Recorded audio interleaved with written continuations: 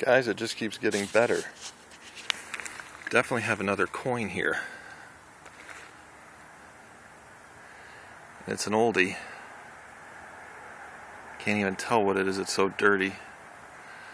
But a buddy of mine told me, always look around the biggest trees in the forest and you'll find the coins.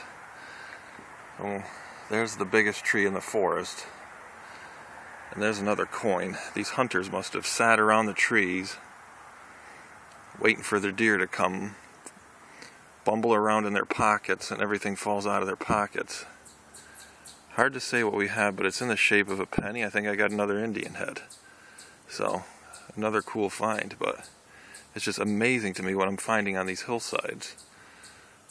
Once I get these cleaned up, I'll keep you posted, guys. And it's a beautiful early September morning here. Over and out.